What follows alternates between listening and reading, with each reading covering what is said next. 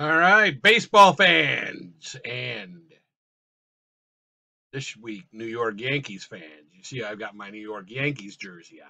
No, I don't have jerseys of every single team in the major league, but I do have jerseys of quite a few. And this week, we are going to do our spotlight on the New York Yankees. But before I do that, we're going to go over the standings and recap where everybody is in Major League Baseball at this point in the season. And starting with the AL East, where the New York Yankees happen to reside at the top of the division. And you can see that the Yankees are 23-8. I mean, if there's such a thing as running away with a division after 31 games, they're doing it. Tampa Bay follows them at 19-13. Then you got Toronto at 17-15. Baltimore at 14-16, and Boston picking up the rear at 11-20. Then in the Central, you've got Minnesota on top, 18-14. Just 2 games behind them is the White Sox. My White Sox at 15-15. And having gotten drubbed last night by the Yankees. Then you got the Cleveland Guardians at 15-15, also in 2 games back. And then Kansas City at 10-19, and Detroit at 9-23. Again, Detroit, really strange that they're this bad. I thought they were going to be that much better, especially after getting Baez, but no. Then in the West, you've got the Houston Astros leading the way at 21-11, the Angels at 21-12, and only a half game behind them, and then there's everybody else. You've got Seattle at 14-18, 7 games back, Texas at 13-17, 7 games back, and Oakland at 14-19 and 7.5 games back. And again, Texas and Seattle so far are very disappointing teams. Moving on to the NL East, you can see you got the Mets leading the way at 22-11. And again, this is the Mets without DeGrom. 22-11 leading the way. Then you got Atlanta at 15-17, tied with Philadelphia, who's also 15-17. And then just a half game behind them is Miami at 14-17. And Washington picking up the rear, only winning a third of their games at 11-22. We move on to the Central, and you've got Milwaukee at 20-12, leading that division. St. Louis, 2.5 games behind them at 17-14. Pittsburgh at 13-18. The Chicago Cubs at 11-19, and Cincinnati at 8-24. And then finally, in the West, we have the Dodgers on top, 20-10, winning 2/3 of their games. San Diego, excuse me, at 20-12. San Francisco at 19-12. Arizona at 17-15, and Colorado at 16-15.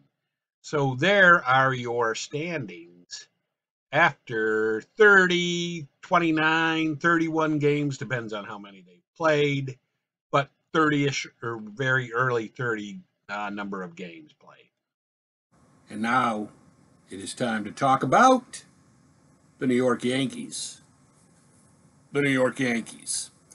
Now, last week, I had the fortune to be able to talk about the Reds as possibly the worst team ever in Major League Baseball in our 2022 season. Now, I have the ability to talk about another team as possibly the best team in the history of Major League Baseball, and that's the New York Yankees.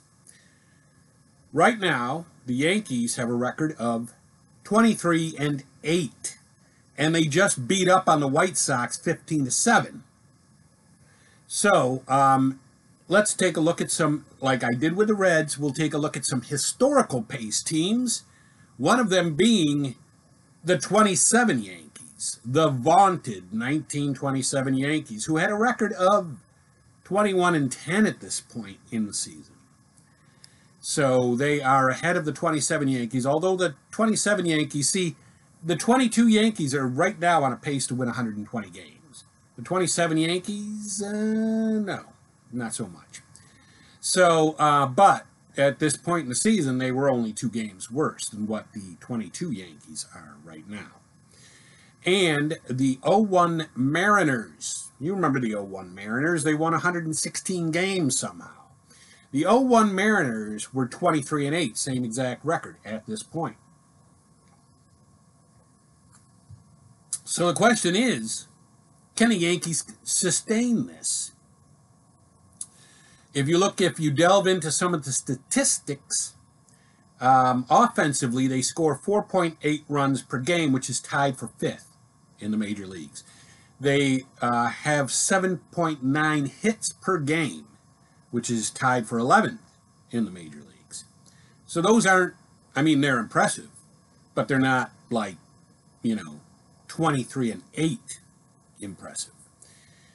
They have a slugging percentage of .418, which is 4th, which is very good. They have an OPS of 740, which is 2nd, which is obviously very good. But here is where the rubber hits the road. That's with the pitching. For some reason, the Yankees have stumbled onto a great pitching staff. And nobody saw that coming. Nobody.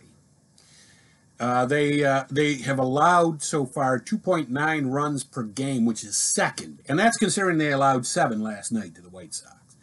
They allow 7.2 hits per game, which is tied for 6th.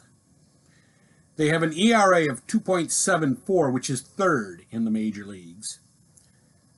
And some of their top hitters right now, Judge is hitting .296 with 11 home runs. Stanton is hitting .277 with 9 home runs. Rizzo, not a good batting average, but he has 9 home runs. And LeMahieu is hitting .295. But, again, rubber hits the road. Here's the rotation. And remember, I went over the Reds rotation and how abysmal that was. Well, as abysmal as the Reds rotation was, that's how great the Yankees rotation is so far. You got Nestor Cortez. This guy came out of nowhere last year. He's 1-1 with a 1.41 ERA. Then you got Montgomery with a 2.90 ERA. Then you got Tyon, who I think they got him off the scrap heap like a year or 2 ago. He's got a 2.94 ERA. Cole has a 2.67 ERA. And then Michael King, this guy that nobody knows who Michael King is, he has a 135 earned run average. So, I mean, that's all very good statistics.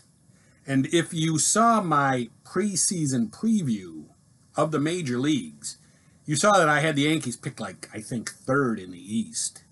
And I said they had a team of DHs. Well, that might well be true. But the pitching, oh, God, the pitching was way better, or is so far way better, than I had even seen it being. So, can the Yankees sustain this all season long? I don't know. Leave comments below and give me a thumbs up and subscribe to the channel.